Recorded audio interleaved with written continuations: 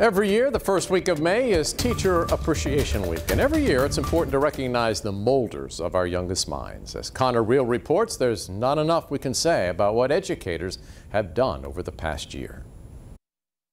What makes a superhero? Is it a great origin story? Because Kempsville High School teacher Kimberly Nurse has one of those. I never wanted to become a teacher. When I went to college, I was like, yeah, I was going to do law, and I'm going to be this powerful attorney. And then my mom had custody of my niece and my nephew at that time, and my nephew had been diagnosed with a learning disability. And so I went and got my master's degree in special education, and that's how I ended up becoming a special education teacher. Is it having a super team? Because she has one of those too, as founder of the city's first Black student union. I just have found that those particular students in that group is underrepresented here. And so I just wanted to be able to provide that arena, that safe space, and give them the voice that I know that they have. Let's see, what else? Well, of course, a superhero must overcome extreme circumstances. This year is absolutely not a wash.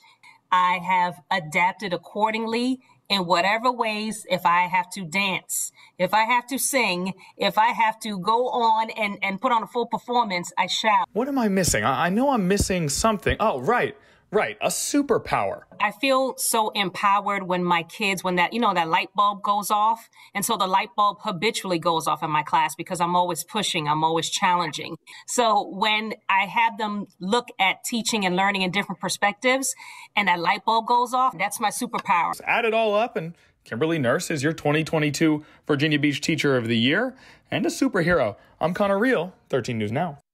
Teacher Appreciation Week is celebrated all around Hampton Roads through Friday.